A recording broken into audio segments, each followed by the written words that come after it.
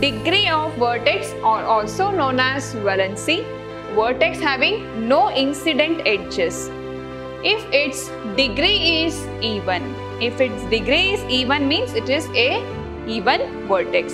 Null means what? It is a zero graph or empty graph.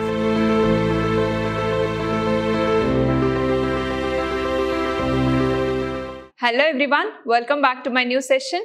I am Shweta, Computer Science faculty. In my previous session, I have started 4th unit in discrete transformation, and the first chapter in 4th unit is graph theory. So I have explained some basic introduction concept in graph theory.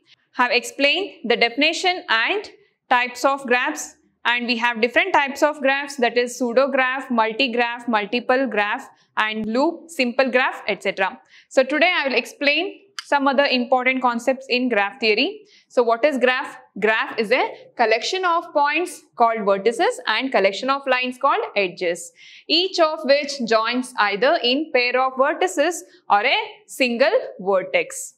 So graph can be represented by G is equal to V comma E. V means vertices and E is edges. So next type is degree of vertex. Degree of vertex or also known as valency. Degree of vertex is a number of edges incident on a vertex with self loop counted twice. I'll repeat, degree of vertex. So what is the meaning of degree of vertex? Degree of vertex is a number of edges incident on a vertex with self loop counted twice. Self loop counted twice in degree of vertex and denoted by degree DEG of V1, degree of vertex V1 or D of V. Degree of vertex can be denoted by D of V or degree of V1. So what is the meaning of this degree of vertex? So degree of vertex is a number of edges, it's counted twice. Example, so here I'll draw a graph V1, V2, V3 and V4. Here we have 4 vertex and E1, E2, E3, 3 vertices, right? So what is the degree of vertex? Example, in V4 I have a self loop. In V4 I have a self loop. So here we have to count the degree of vertex. So degree of vertex is D of V1. D of V1 means it's connected to V2, V3 and V4. So degree of vertex for D of V1 is 3. So it's connected to 3 vertex. So V2, V3 and V4. So V1 is connected to 3 vertex. So degree of vertex is V1 is equal to 3 and D of V2. So here V2 is connected to only one vertex called V1. So D of V2 is equal to 1 and D of V3. D of V3 is equal to, V3 is connected to only V1 vertex. So it is 1. Degree of vertex is 1. And V4. V4 is connected to V1 and with self loop. So what is the definition of degree of vertex? Self loop counted twice. Self loop counted twice means, so it's connected to V1. V1 means degree of vertex is 1 with self loops. This self loop is counted twice. So 1 plus 2, it is 3. So degree of V4 is equal to 3. I'll repeat. Here we have one graph, simple graph V1, V2, V3 and V4. So this V1 is connected to 3 vertex, that is V2, V3 and V4. And this V2 is connected to V1. So degree of vertex is 1. And this V3 is connected to V1. So degree of vertex is 1. And this V4 is connected to V1 and with self loop. So self loop is counted twice in degree of vertex. So 2 plus 1, it is equal to 3. So 2 plus 1. So 3, 1, 1, 3 is the degree of vertex. to this graph. It is very and easiest concept. So degree of vertex is also known as valency. In degree of vertex is a collection of number of edges incident on a vertex which self loop is counted twice or called as degree of vertex, and it is denoted by d of v. Clear? And the next one, isolated vertex. So what is this isolated vertex? A vertex having no incident edges. A vertex having no incident edges is called an isolated vertex. That means vertex having no incident edges. Example, a vertex having no incident edges V1, V2 and V3. Here we have V1, V2 and V3, three vertex. A vertex having no incident edges. Here V1 and V3 we have one edge. For V2 and V1 we have edge E1, E2 and E3. We have vertex and also edges. So what is the definition of isolated vertex? A vertex having no incident edges. That means I'll write one more vertex here. It is V4. A vertex having no incident vertex. It's not connected to any other edges and any other vertex. So V4 is called as isolated vertex because it's not connected to any other edges. That means it's not connected to incident edges or called as isolated vertex. It is very simple, right? This is an example for isolated vertex. And next one, pendant vertex. So what is this pendant vertex? So pendant vertex of degree 1 is called a pendant vertex. So in pendant vertex, degree is always 1. Then we can consider it as it is a pendant vertex. If the vertex degree is 1, then we can call it as it is a pendant vertex. Clear? So example. Again I'll draw a same graph V1, V2 and V3 and V4. So here, what is the degree of V1? D of V1 is 1 and 2. Degree of V2 is also 2. Degree of V3 also 2. So this is not a pendant vertex because the degree of vertex is 2, 2 and 2. What is the definition?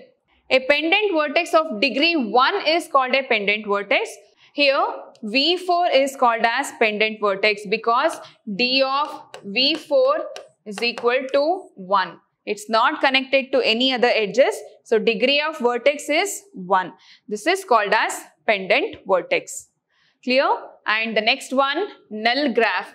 If every vertex of graph is isolated, then it is called a null graph. Null means what? It is a zero graph or empty graph. So here definition is every vertex of a graph is isolated. So what is the meaning of isolated? Already I have discussed this isolated, right? If vertex is not having a incident edges, then we can consider it as it is a isolated, right? If a vertex not having any other edges.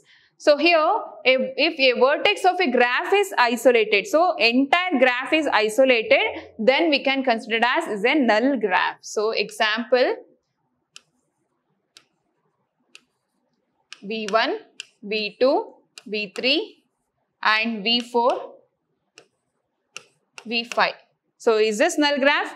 Yes, it is a null graph because if a vertex of a graph is isolated, isolated means what? A vertex having no incident edges, then we can call it as it is a isolated. So in null graph, if every vertex of graph is isolated, then we can consider it as it is a null graph. Clear?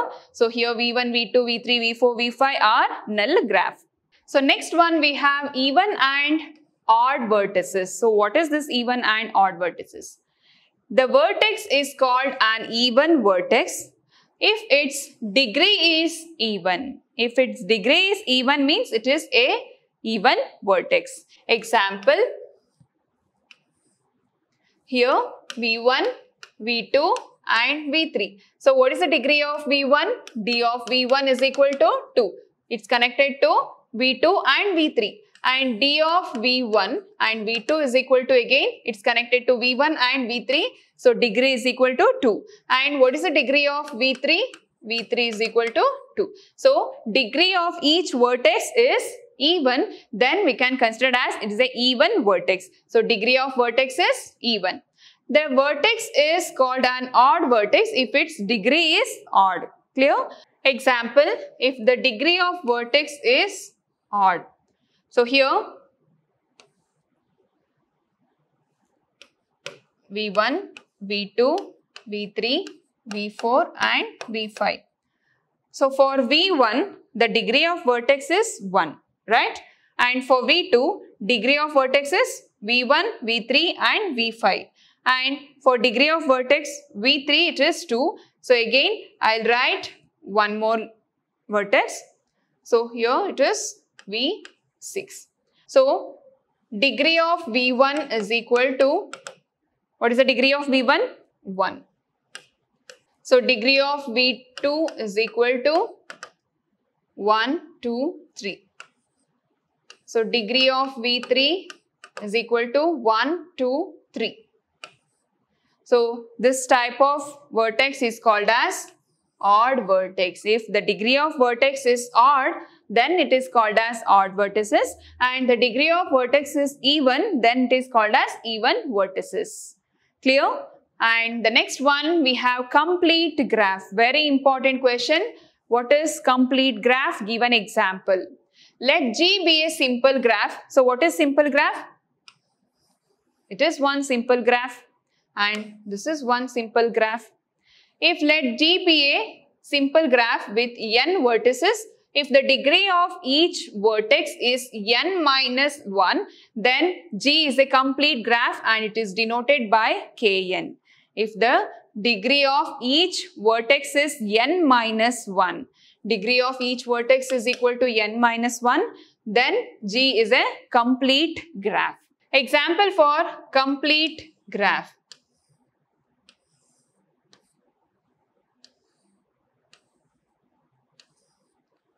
V1, V2, V3 and V4. So now this is an example for complete graph if the degree of the vertex is n minus 1. So what is d of V1? Is equal to 3. D of V2 is equal to, again it's 3. So same degree will come for each and every vertex, then you can consider as it is a complete graph. So degree of V3 also 3. So degree of vertex is same, then we can call it as it is a complete graph. And the next one, directed graph. A directed graph G of VE consists of vertices V and set of edges E. A directed edge associated with the ordered pair V1, V2 is to start at V1 and end at V2. The vertex is start at V1 and end at V2, then it is a directed graph. Example for directed graph. V1, V2, V3, V4. And here I'll write one more edges. So now a directed edge associated with ordered pair V1, V2 is to start at V1. Start at V1 means direction is this side. You have to mention the direction. Start at V1 and end at V2. So end at V2 means V2 to V3. So you have to mention the direction. Start at V1 and end at V2.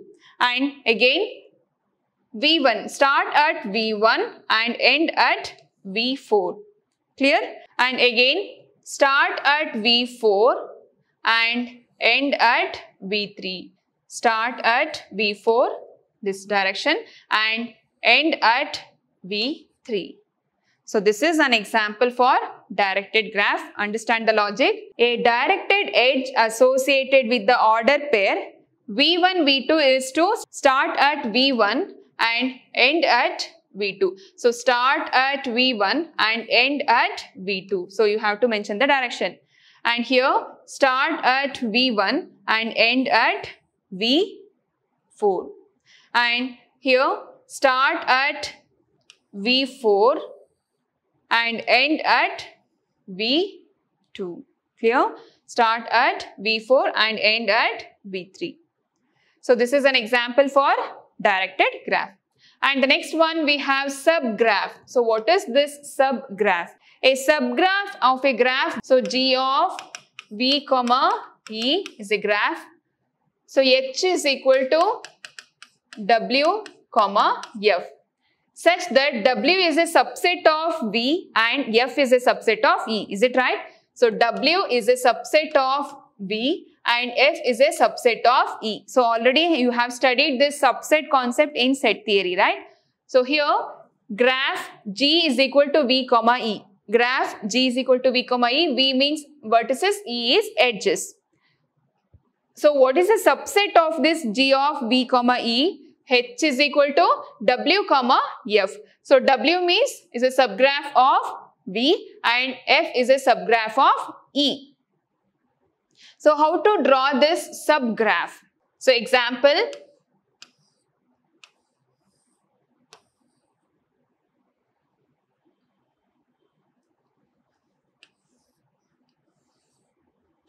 here V1, V2, V3, V4 and V5. Clear? And how many edges? E1, E2, E3, E4, E5 and E6, E7 and E8. So now this is one example for complete graph. So how to draw a subgraph? So subgraph means W is a subgraph of V and F is a subgraph of E. So now I will draw a subgraph.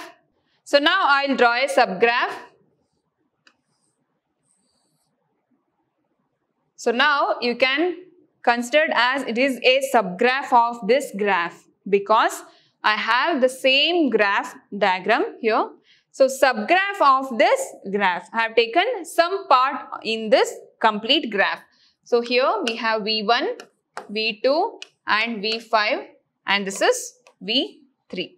So this is E1, E2, E7 and E3. So this is a subgraph of this complete graph. That's it. So this is one example for subgraph, or else you can write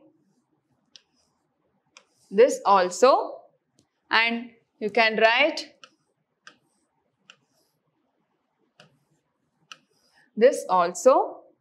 So you have different methods to write the subgraph. Clear? So this is an example for subgraph. If G is equal to V comma E, what is the subgraph of this? H is equal to W comma F. Clear? So this is an example for subgraph. It is very important concept. What is subgraph? Give an example. So you can write this example and definition. So today you learnt the important concept called subgraph, directed graph and null graph, complete graph and even and odd graph. And you have studied one more important concept called degree of vertex. So in my next session, I will discuss the important concepts in graph theory. Thank you.